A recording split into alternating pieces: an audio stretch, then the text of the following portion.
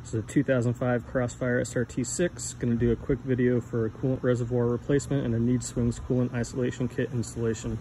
There's a common problem with these coolant reservoirs. The return line nipple likes to break off, so that's why I was doing mine. I thought it would be a good time to install the Needswings kit while I was at it. Pretty straightforward. First, remove all the coolant from your tank. I used a vacuum pump. You can drain it or do whatever your preference is there. Then there's two 10mm bolts, 1 and 2. And then it's a press fit grommet at the bottom there. Pretty straightforward. This line back here is just a breather, and then this is your return line. The front line will have to come off as well, and you can see that sensor there and the line in the back, and then it kind of just lifts out.